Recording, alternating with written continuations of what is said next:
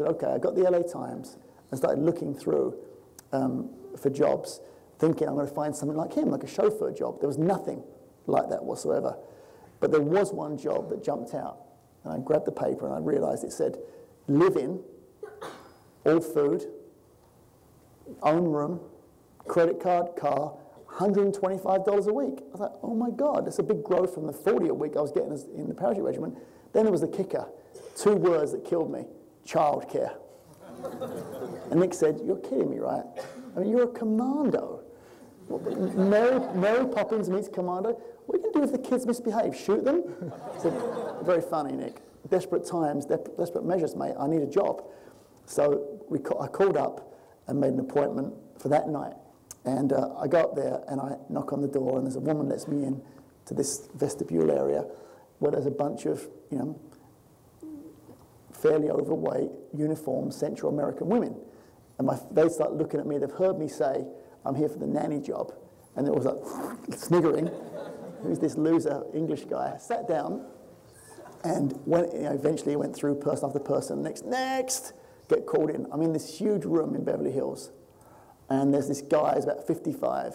He's on his second wife, obviously. She's about, you know, she's got her boobs and everything, the Beverly Hills thing. She's about 30. And I walk in, and the guy looks up and says, what the hell are you here for? I'm here for the childcare position, sir. You know, I'm coming here. He said, childcare? How old are you?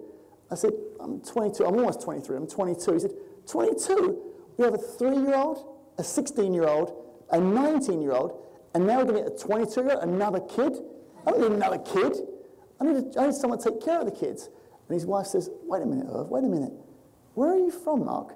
I said, oh, I'm from London, ma'am. He said, we love London. And her husband looked at that like, are you freaking crazy? Get this kid out of here. I went through his quick interview where, you know, he goes through and he starts to find every reason, and those of you in the business school, well, and the film school, know it's going to be about overcoming objections. And so he tried to give every reason why I wasn't qualified for this job, which starts with, you can see we're rich, Mark, right? I look around, yeah, I can see you're rich. He said, that's because we don't spend much money. And the childcare person is also the housekeeper. Can you clean, Mark? I said, you have the right man, sir. British Army. They came around with a white glove inspection looking for dust. They never found any dust on my locker.